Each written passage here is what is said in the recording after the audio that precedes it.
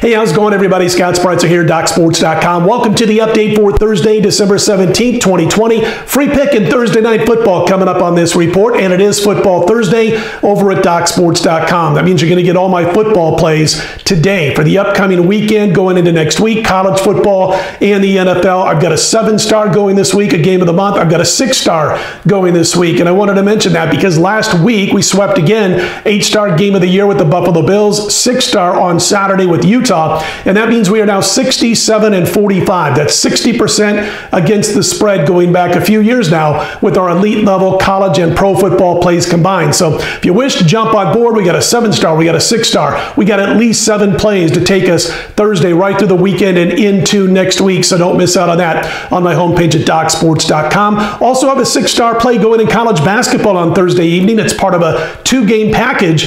We went 1-1 last night with our premium college basketball. We are hitting 72% with our college basketball sides going all the way back to day 2 of the season, November 26th. And in fact, we are hitting 78% with our plays rated 5 stars and higher. So again, 6-star college basketball play leads a 2-0 college report on Thursday. And of course, the NFL, at least 7 plays, including the 7-star and the 6-star. We'll look to extend that elite level football run to 69-45, which would take us over 60% against the spread. All right, those are what's available for me on my homepage at DocSports.com on Thursday. Let's get to our free play on Thursday. It is Thursday night football, the Chargers in Vegas to take on the Raiders. Listen, last week the Chargers were in a terrific NFL league-wide spot. They were off the 45-0 embarrassing loss to New England, and they still needed a last-second field goal to get the win over a mediocre Atlanta Falcons team. I don't like the way the team runs the football. They have had to pass a lot, so their passing yardage is top 10 per game.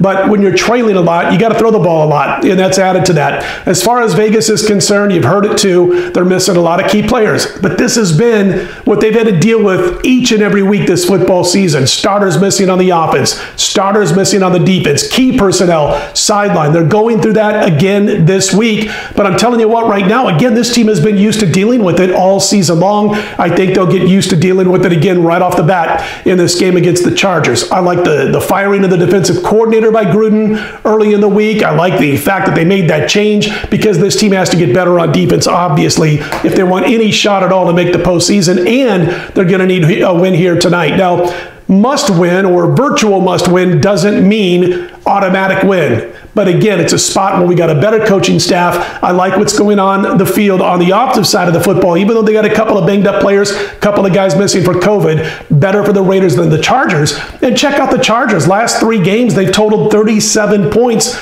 barely over 12 points per game. I think the Raiders get the win here, guys. So free pick, an opinion on the Raiders minus the points, minus the field goal over the Chargers in Thursday night football. Don't forget, 6-star play leads the way in college basketball, 7-star game of the month, and 6-star in college and pro football. All available Thursday on my homepage at DocSports.com. All right, if you like the videos, click on the thumbs up button. Be sure to subscribe. I'm Scott Spreitzer. Let's put Thursday in the win column right back here late Thursday night with Friday's report.